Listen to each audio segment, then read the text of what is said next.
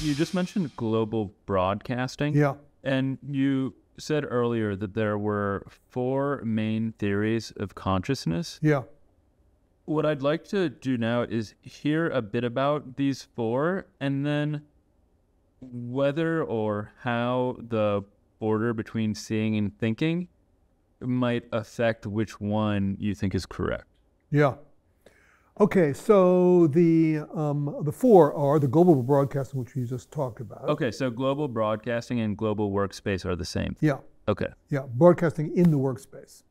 So that is an idea put forward first by Bernie Bars, and but really the person who's run with it and developed it is Stanislas Dehaene, famous cognitive neuroscientist in France. And the idea is that we have stimulation of perceptual areas in the back of the head. That nature has kindly divided these capacities into the front and the back, so it makes it easier to talk about them. And then those representations compete for dominance. And the winner can trigger, that's his term, a large neural coalition between the front of the head and the back of the head.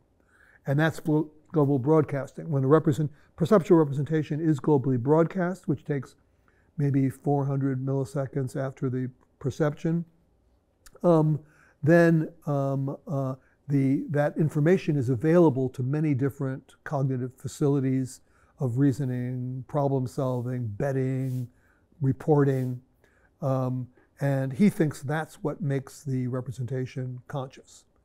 I think there's a slightly better version of it put forward by the neuroscientist Claire Sargent, another French neuroscientist, who's actually a student of Dehaene's.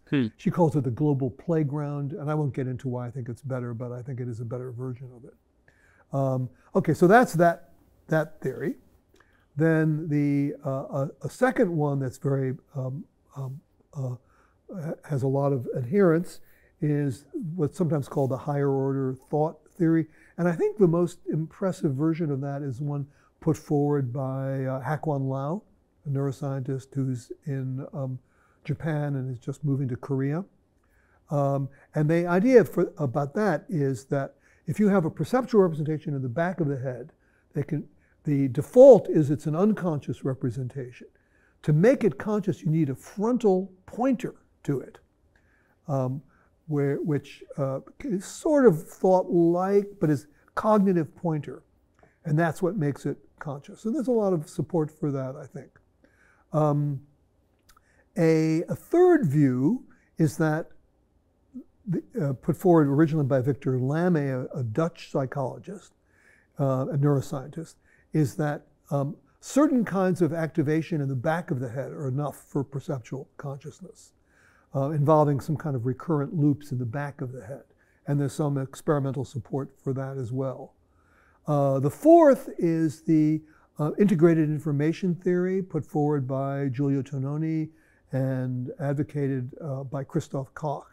And that says that consciousness, so that has a slightly different focus from the other ones. The other ones are about what makes a perceptual representation conscious.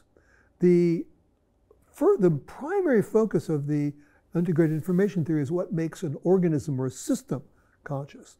And it says that it's a matter of how differentiated the system is, a certain kind of differentiation and a certain kind of integration. So and that has it's really quite a different view from the other three are more of a piece.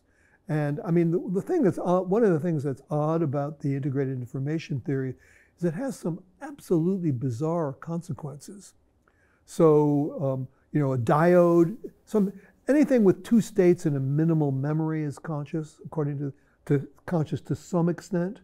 So that means a lot of machines, your phone is conscious to some extent.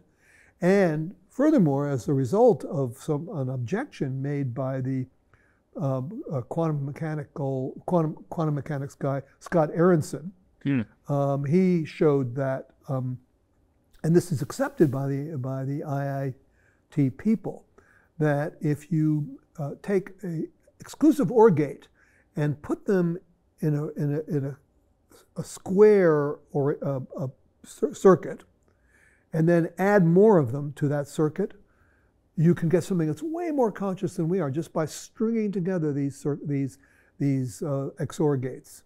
Huh. Now, that's a very bizarre consequence. Yeah. And it's enough to make people feel like you really need some strong evidence for this.